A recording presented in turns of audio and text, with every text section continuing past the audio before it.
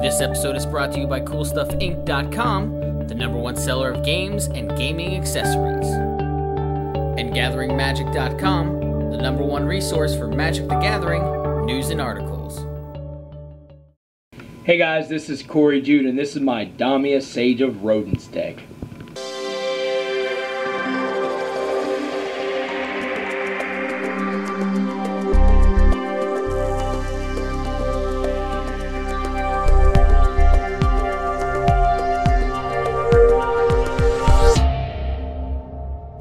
Alright, so I know what you're thinking. Not another Damia Sage of Stone deck. And that's the reaction I usually get when I pull this out and it's not a play group that knows what's going on here. Damia lends herself to being just good stuff in the colors that she commands, just because she fills up your hand, which is very valuable. But originally I had set out to make a Relentless Rats deck, and I didn't want to go the normal mono black, make a rat, swing, make a rat, swing, make a rat, swing route, because that's just boring. Damia's colors lend herself to doing some pretty resilient stuff when it comes to Relentless Rats decks, and she also helps fill your hand, which is always nice to have a grip of rats. So I went with Damia. Going into the mana base. Command Tower, pretty much run this in all of my decks that are 3 colors or more. Shock lands.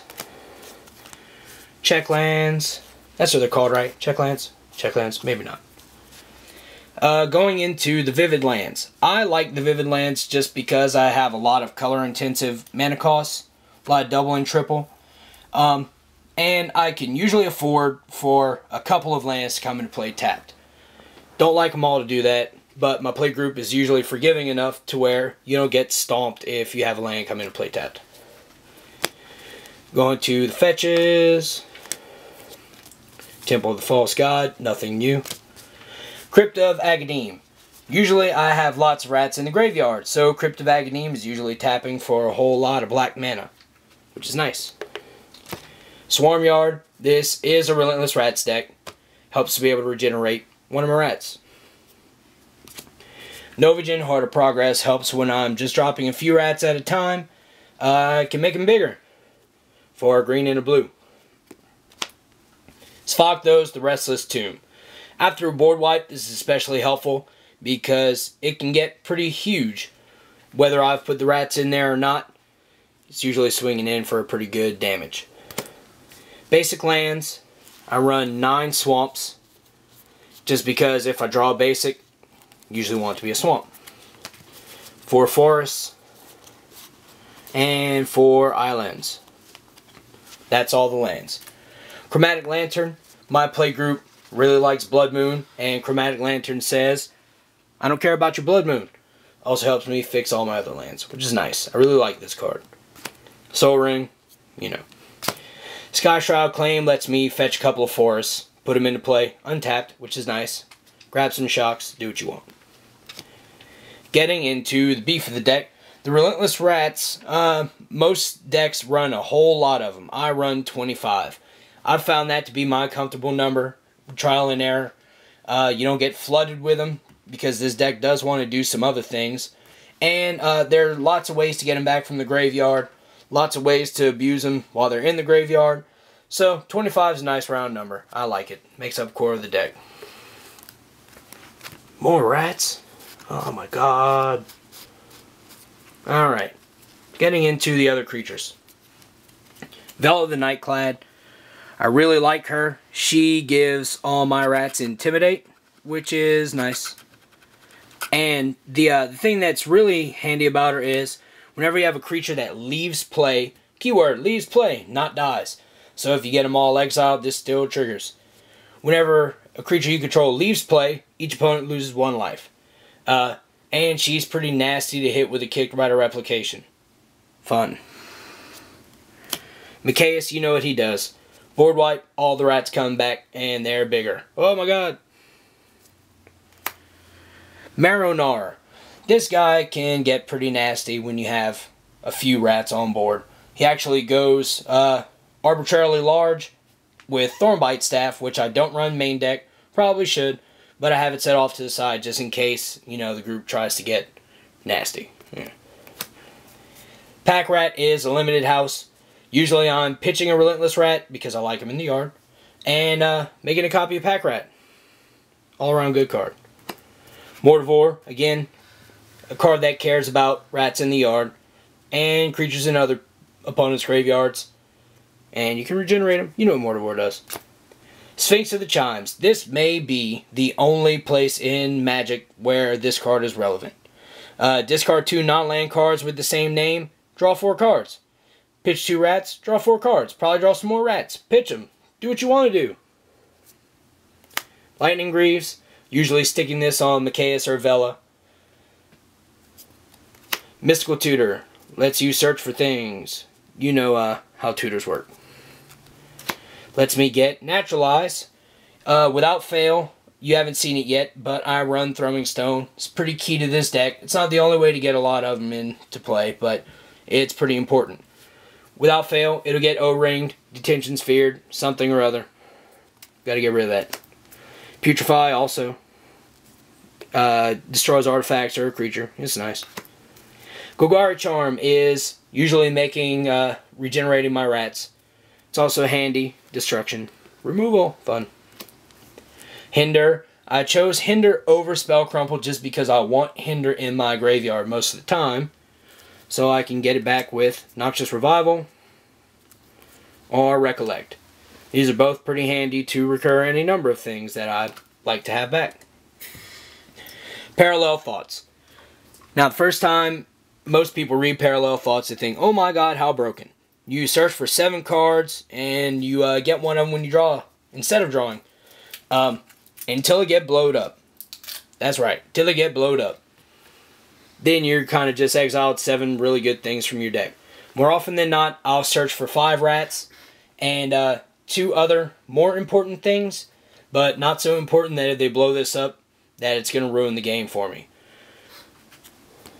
Gerard's Orders is usually grabbing a Relentless Rat, putting it in the graveyard, and getting Vela or Mikaeus.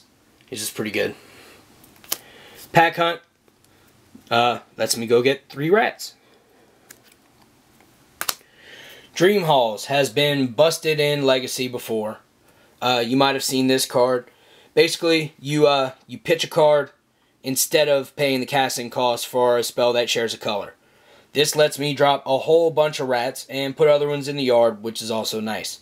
The only downside is this is not one-sided, so your opponents get to utilize it as well. Anytime I've played this card beforehand, I make sure I have a way to bounce it back. But not in this deck because there's no room, so I'm living on the edge. Now we're getting into the ways to get a whole bunch of rats into play at one time, and Genesis Wave will do it. Doubling Chant. For each rat, basically get another rat. Here's Big Daddy Thrumming Stone. Everybody knows how this works, and if you don't, spells you control have Ripple 4. I'm not going to explain to you how Ripple works, but it's pretty busted with Relentless Rats, especially when a quarter of the deck is made of Relentless Rats. So Ripple 4, you have pretty good odds of hitting it. Brain Spoil lets me get Thrumming Stone. Fabricate lets me get Thrumming Stone. Oh no! Now we're getting into the things that make my rats real threats. As if huge rats weren't enough of a real threat. Akroma's Memorial, we know what that does. Makes them huge and scary and flying rats that do all kind of crazy stuff. They trample. Oh my god! Nice to have a reprint of this, by the way. Garruk Wildspeaker lets you untap lands and gives you Overrun on a Planeswalker. So them rats be trampling. Overrun. Oh my god. Nice busted up copy. I like it. Beastmaster Ascension, because I want to be turning rats sideways. And when I turn rat sideways, it gets counters and makes the rat I turn sideways a lot bigger. Now we're getting into the section that lets me utilize the rats in non-typical ways. My playgroup likes Insurrection, just like most playgroups. So Phyrexian Altar lets me stop them from getting all my rats. Or if I get Mass Exile, I can sacrifice them and put them in the yard instead. so I can utilize them later. Plus you get colored mana. Grave Pact. If there are creatures on the board, you know, there's a couple that I need to deal with, and I have buku rats on board, I can sack a few and get rid of those. Love Grave Pact. Distant Melody's cute when I have a bunch of rats on board. Draw all the cards. Decree of Pain has actually won me games. How, you might ask? Well, I had Vela on board with a whole bunch of rats, and all my opponents took a whole bunch of damage. Fun. Fresh Meat. If I have to wipe the board, or if I have an opponent that wipes the board, cast Fresh Meat and get a bunch of beasts. I like it. Nantuko Shrine. Now, this is appropriate. I tried to stay on theme, and this goes along with the rodents theme, just because squirrels are rodents. Cute, cuddly, bushy-tailed rodents. This card reads, whenever a player plays a spell, that player puts X 1/1 green squirrel creature tokens into play, where X is the number of cards in all graveyards with the same name as that spell. This usually only helps me, just because I have a lot of rats in my graveyard, and not a lot of people have same name stuff in theirs. Yeah. Bloodbond March. This card is pretty busted in this deck as well. Usually I like to put a few rats in the yard, just in case. I most often draw into this, but you know how this works. Whenever a creature spell is played, each player returns all cards with the same name as the spell from his or her graveyard to play. Got a bunch of them in the yard, play one, get them all back. Value. Patriarch's Bidding. Let's all choose a creature type and return from our graveyards. More often than not, my opponents are not playing tribal decks, which makes this a lot more leaned in my favor. But if I can land a Leyline to the Void and then do it, all value for me. And I like that. So that's the deck. There's a few fun lines of play in there. All in all, it's a pretty enjoyable alternative to playing the normal Rats deck, which can be boring. This deck isn't for everyone, but if you're looking for an alternative to the normal mono black Relentless Rats deck, it's pretty fun. There's Damia. Fill your hand up. Control those rats. Alright guys, Cory Jude signing out. Check me out on Twitter, @CoryJude. Later. Thanks for watching CMDR Decks. Don't forget to subscribe and favorite.